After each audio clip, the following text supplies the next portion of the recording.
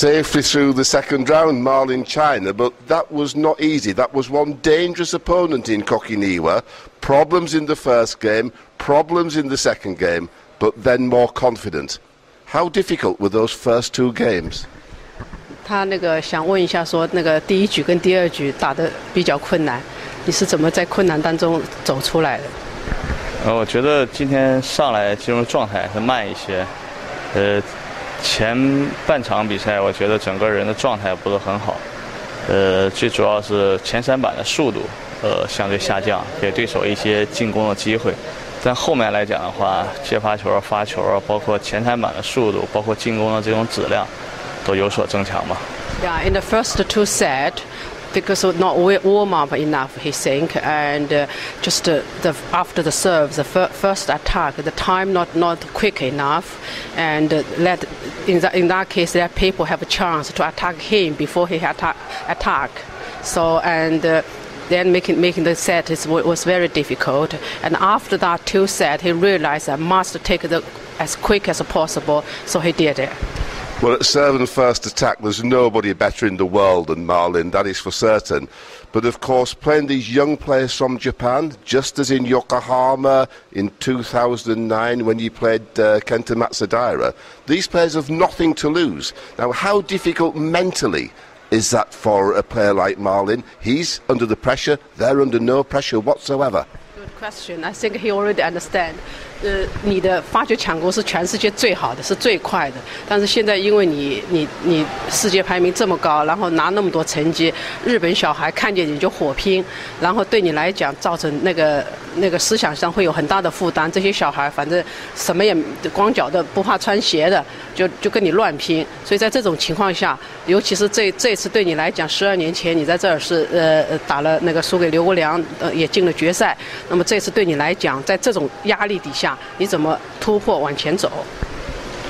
我觉得这个问题应该说提得非常好，因为从我们来说，包括中国这些优秀人来说，常年处于一种被对手去拼的这种角度。包括我12年前也是在这里面，安彦后恩99年的时候，和刘国梁的那场决赛，当时中国人有一个12年是一个轮回嘛，我希望这一个轮回能够，自己除了年龄以外，别的方面有更好的提高。是，12 years ago, Marlin was in the final. As he's a young player, he tried to fighting with Liu Guoliang, but he didn't get over. But now, 12 years later, as he's grew up, everything is become more strong and strong, and he will try his best to be sort out mentally, and the young player try to fight him. He think it's very normal. It's just normal, and he will accept it and fight in the back.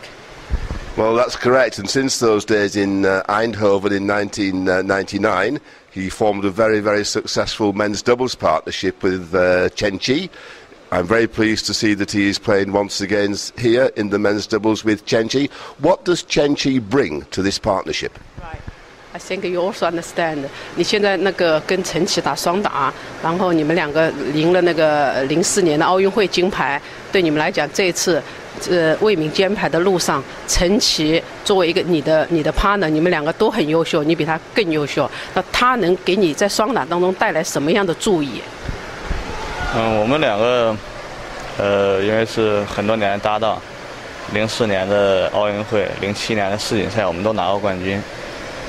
包括国际的公开赛，各种大大小小的比赛，我们都打过很多的这种大赛的冠军。所以，但是从07年世界比赛以后，近几年应该说我们两个配对越来越少，因为可能从我来讲，包括从队来讲，可能更。尤其是我这方面，因为有08年当时，对北京奥运会，所以可能肩负单打的这种任务更多了一些。所以，但是我们应该说这么多年这种默契还在，我们两个互相的信任度一直都在。For Chen Qi, since 2004 and until 2007, they're always working together and in the national team together so many years. So even 2008, Marlin as the #1 men's player.